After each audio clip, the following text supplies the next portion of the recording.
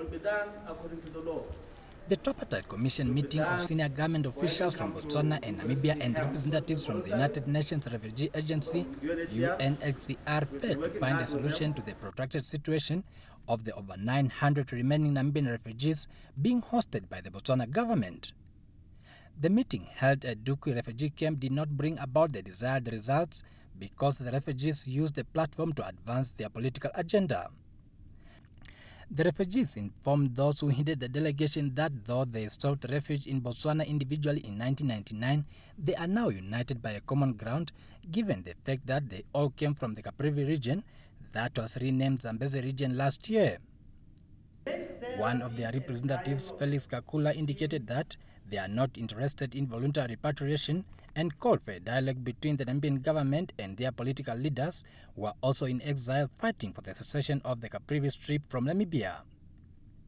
We are more than ready if today they engage on a dialogue and they agree on that dialogue. We will never take a week in this camp.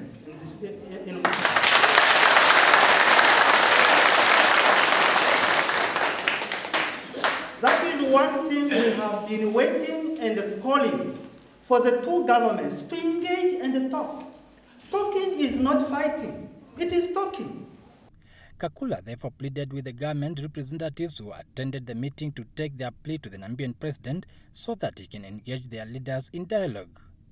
He further observed that voluntary repatriation was an individual decision, while rubbishing claims that there are certain quotas in the refugee camp that are influencing others from returning to their country of origin.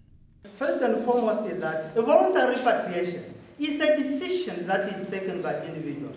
We do not have a right, neither any amongst us who has the right, to stop someone to say you cannot go back home.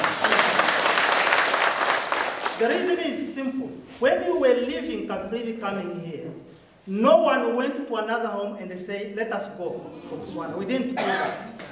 We never did that. Therefore, when one decides to go, he decides or she decides alone. Because I decided alone in my home to say, I am going to Botswana.